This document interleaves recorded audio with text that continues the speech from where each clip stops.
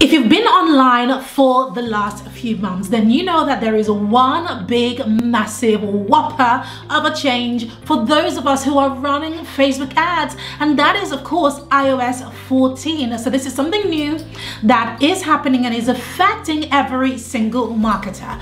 Now, over the last few months, every marketer on the planet has been running like crazy, trying to figure out a way around this specific problem, and I have figured it out. So in this tutorial, I want to walk you through a remedy, something that will help you to get your ads back on track, and this is known as Facebook Conversions API. Now, I have to warn you, this is something that I learned in so many different ways. I actually bought products to help me with this, and now I'm teaching it to you absolutely free. So follow the tutorial as I walk you through how to set up Facebook Conversions API so that you can scale your Facebook ads really quickly without being heavily affected by the iOS 14 changes. Now, before I dive onto my laptop for the tutorial, I want to ask one massive favor. Click the subscribe button and turn on your bell so that you can help me to grow this channel. If you're finding any bit of value from what I'm teaching you, then that would be massive for me, because I'm working hard on this channel. So make sure you subscribe, turn on your bell, and even share this video so that we can help other marketers to grow their business. Let's dive into the tutorial. I want to show you how to bypass, not really bypass iOS 14, but how to work with iOS 14 the best way. And one of those ways is using something known as a Facebook Conversion API, which is otherwise known as CAPI or Facebook API. You can call it that too. And for that, we need Zapier to do that. So I'm over at Zapier, and you need to have a Zapier account, which you can open right now if you don't have one already. So in order to do this, you need to go over here to make a Zap. Okay, the first thing you need to do is you need to choose your email provider. So where are people going to go once they have become a lead or purchased something? So I have two email providers. I use ConvertKit and I use ActiveCampaign. For this, I'm going to use ActiveCampaign over here. Then you want to trigger event. On the trigger event, what you want to do is you want to select new or updated contacts. This means that it triggers when a new contact is added or existing contacts details are updated. So I'm going to choose that here. Then you hit continue over here. And then over here, you want to select your account. So I should have my ActiveCampaign already inside Zapier. So I'm going to select it over here. If you don't already have this, it's going to pop up and ask you to connect your ActiveCampaign account or ConvertKit account, MailChimp account, whatever it is that you are using, is going to ask you to connect that account. Once you have connected that account, you have to click on continue over here. So now you want to set up your list and everything else. Okay, so now over here, you want to choose the list. So this means it says list the subscriber is added or updated, and leave blank if you wish the trigger to run on all contact ads or updates. No, you don't want to leave it blank. You definitely want to choose a list. So what is the list that they get added to once that conversion happens? So I'm going to hit drop down to find any of my list. For the purpose of this, I'm just going to choose this one. This list. The next thing you want to do is you want to choose yes to stop unsubscribe events from triggering the Zap. So over here, you definitely want to choose true. The reason we're choosing true is because we don't want the unsubscribes to be pushed across, because we are trying to track conversions. And as we know, when people unsubscribe, that's not a conversion. So you're going to choose true over here. Then you hit continue over here. And then you want to test your trigger. So click on test trigger over here. So in the test trigger, they have found a contact. And so it's showing me all the details for the contact over here, which proves that you have selected the right account, you're in the right place, etc. So this is an important step. You hit continue over here. Now, it is time to connect your next app to this specific event.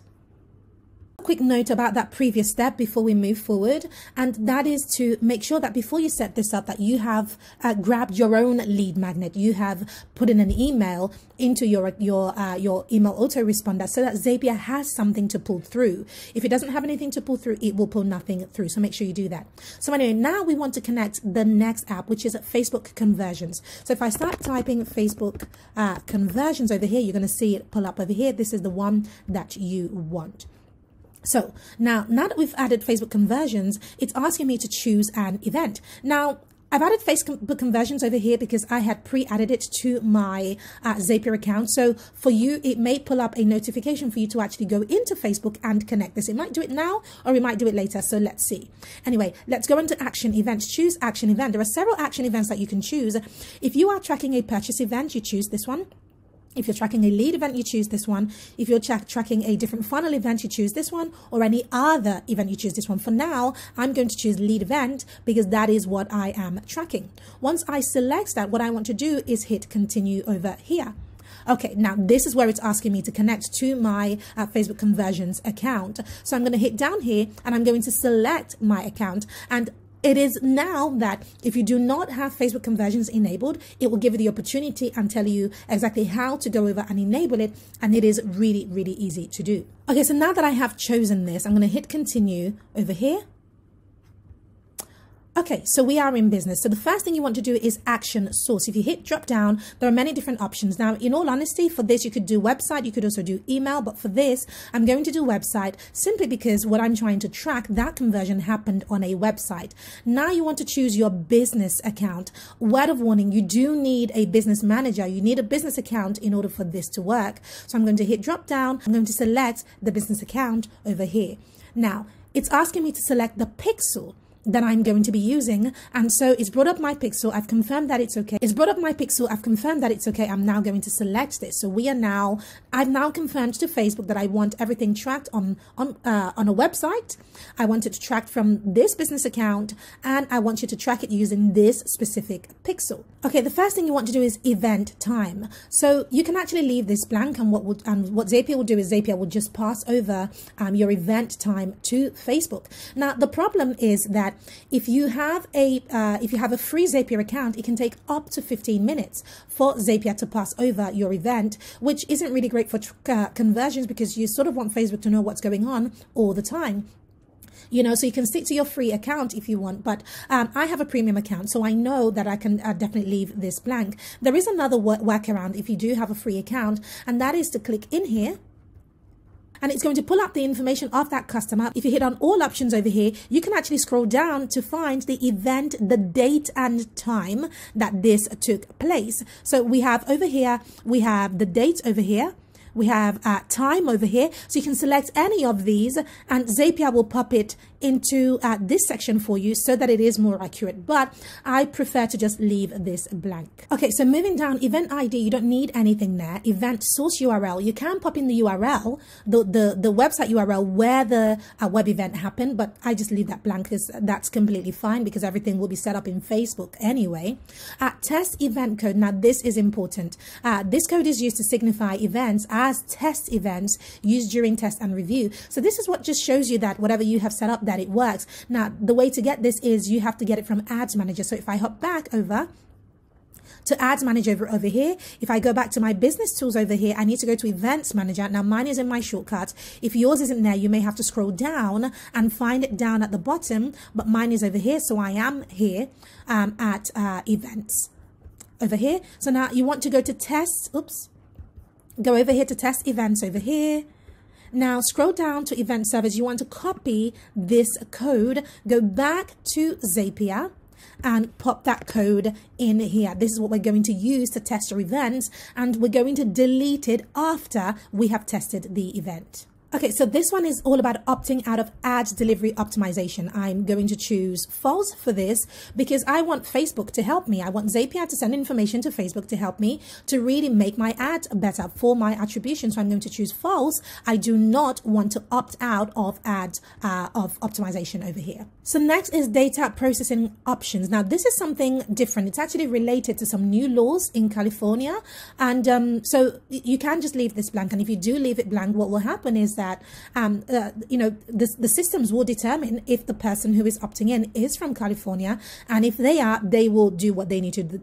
They will do what they need to do. They will opt them out. So you can actually just leave this blank. Moving on down, you can leave everything else as it is. You want to go over here to customer information. Now, this is where Facebook is asking you to match the information that you already have of the customer to what they have. And so, you know, if it's a lead event, you probably only have their name and email. So I'm going to click this and I'm going to match the email. So I'm going to click on all options over here. Let's find the email. So contact email. I don't have the phone number, so I'm going to match the first name over here. Right? So I've matched the two things that I do have. But if you were doing a purchase event, then chances are you would have their phone number, their last name, city, state, country, zip code, etc. You would have all of these things. Now, the next thing you want to do is to toggle true or false to display all additional customer information. And if I click down here, and I put it on true, you'll see that Facebook asks me for various things. Sorry, Zapier asks me for various other things: date of birth, gender, login ID, and all of these things, which I don't have most of those things, and you wouldn't either, and you don't actually need them. So I'm going to leave these as false and then move forward. So now we can actually move forward. But if you aren't doing this for a purchase, there is one more thing that I recommend you do. If you're only doing this for lead conversions, then you don't need to do any of this. And so if you're doing purchase, I want to show you, and that is this additional data. This is where you want to add custom parameters over here. So if I open this in a new tab, you can actually see all of the custom data that you can. So the first thing you want to know is the format of the value. So this is the format of the numerical value that you want to enter. Your currency, you want to do that over here. And if you go all the way down over here, you can just read, you know, all the information that you need to put in, but I'm actually going to show you. So how do you put in your value? So the first thing you want to do is put in the word value over here. Then on this part, you want to put in the numerical. So if you are selling something, how much is it? So let's imagine it's $14.97. Then you hit this plus over here. Then the next thing you want to put is currency. And then you want to type in your currency. So if you're selling USD, pop that in. Whatever currency you sell in, you want to pop that in there. Once you have done that, you hit on continue. So I'm going to remove these because I don't actually need this. I was just showing you that.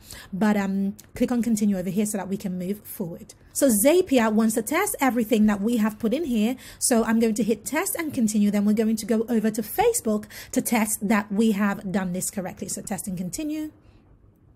Okay, brilliant. It says a lead event was sent to Facebook conversions just now. So this is a good confirmation. We can turn on the Zap. But before turning on your Zap, I do recommend that you go over to Facebook and confirm that this has happened. In all honesty, I've tested this so many times, and sometimes it has, you know, it's taken a few minutes for it to happen. Sometimes it's done it automatically. Here we are, right? So we can see that a lead event has happened. It's happened on the server, and it happened at exactly, 2 minutes ago. So pretty much spot on, immediately it happened. So this is where you check it on your test event where you were before. It will update and it will show that it is working. So now you know that it is working.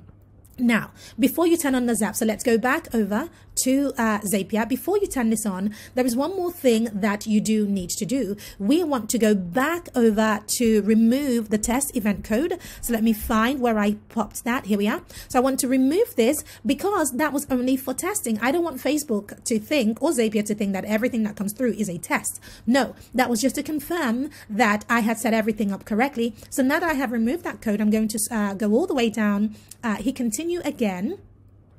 Over here, everything was tested and I know that it's fine. I need to turn on my Zap. So I simply turn on the Zap over here. And then it's going to turn it on. Let me close this, name my Zap. So Facebook Conversions API Demo. Okay, that's it. And once it's done, I hit enter and it is done. So to see your Zaps, you click on go to my Zaps. And then of course you can see all of the Zaps that you have created. It will be there turned on. So this is how you create Facebook Conversions API. Now, again, like I mentioned earlier, you do need to test to see whether you are better off using the custom conversions or Facebook Conversion API. And for, I've spoken to so many people who run Facebook ads on a daily basis, and different things are working for them. And, you know, so it really is up to you. I would say test and check your data. Now, how do you check your data? You check your data by checking what is inside of ActiveCampaign or what is inside of ConvertKit, right? That's how you check your data. So you check your data to confirm that if Facebook says that you have acquired 100 leads, for example, check inside of ConvertKit or ActiveCampaign or whatever your autoresponder is and check how many leads have you acquired and see if it correlates. Right? If it doesn't tally up, then, you know, you want to ask yourself, was I using custom conversions or was I using Facebook conversions API? If you were using one of those ones, you want to use the other one or switch to the other one and check your data.